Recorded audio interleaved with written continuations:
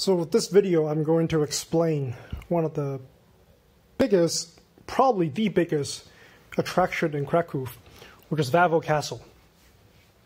Wawel Castle was the royal castle of Poland for many, many centuries before one of the kings decided to move the capital away from this city to Warsaw, which is the current capital now. And so Wawel Castle now, it's a museum. Not just one museum, but it is 7, I think, or something, different exhibits. Each exhibit has its own ticket, and all the indoor exhibits have no photos.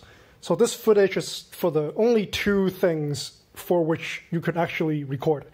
One of them is this archery tower, and the other one is a architecture tour where you just walk outside and the guide explains the different architecture and gardens of the castle, which you'll see a little bit later on in the video. And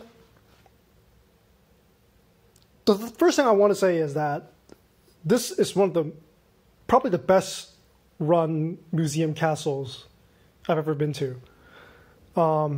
Each exhibit has a limited number of entries per day, and almost all of them are timed entries. So when you go to the ticket office, you tell them, which of the exhibits you would like to go to, and they will just figure out the schedule for you on the spot.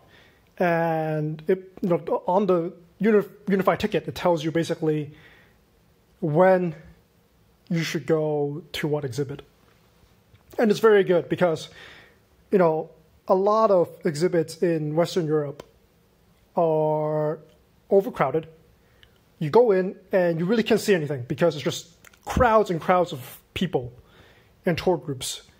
And it's like a rather unpleasant museum experience. Whereas here, I guess their system makes sure that there's only a maximum number of people at any given time, so that people who go through these exhibits can actually see the stuff that's on the exhibit. The other thing is that in addition to the castle, there's a cathedral, which is like right next to the castle, and it itself has its own ticket and exhibits. And actually, to me, the cathedral was probably the most impressive thing I saw on this hill. The castle's on the hill.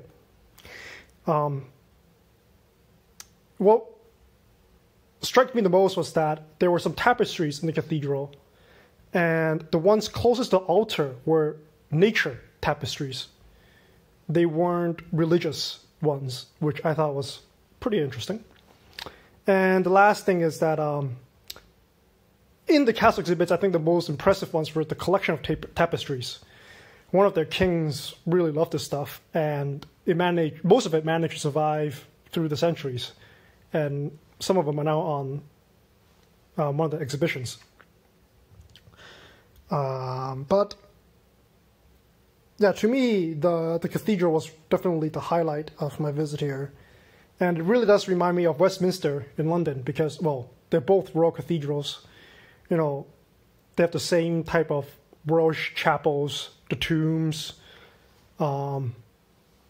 the Christian decorations, very similar stuff. And same vibe, and it's just pretty cool to see.